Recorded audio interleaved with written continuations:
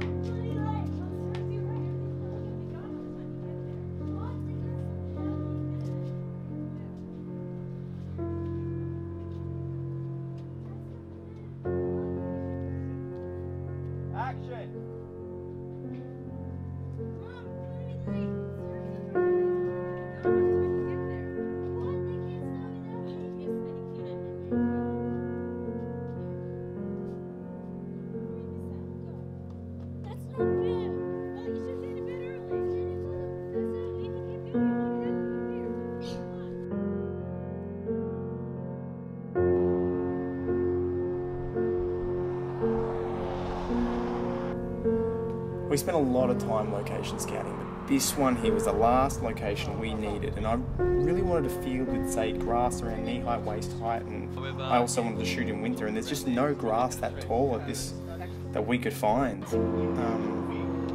And there was one of the days myself, Moz and Maddie were doing our usual scout, we were doing some test shots and just trying to get everything sorted, and I think, I could be wrong, but I think it was Matt.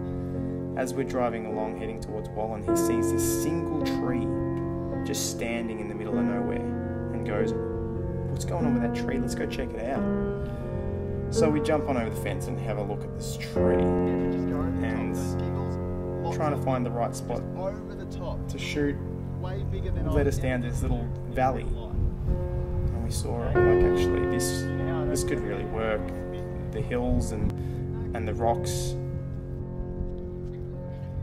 20 years ago when this film was meant to be happy and joyful, and we're shooting in the middle of winter and everything's dark and gloomy.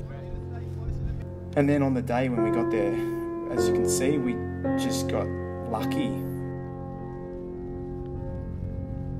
And for just this, I don't know why, for just this couple of hours that we're shooting, the sun rose up and shone so brightly through those clouds and gave us this amazing, amazing look.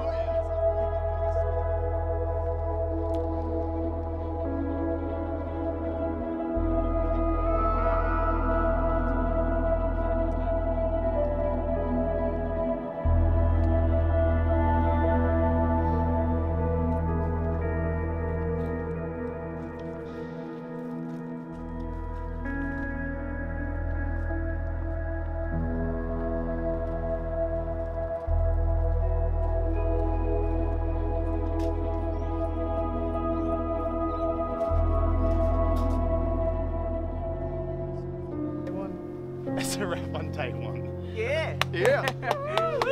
Yeah, we got everything we need.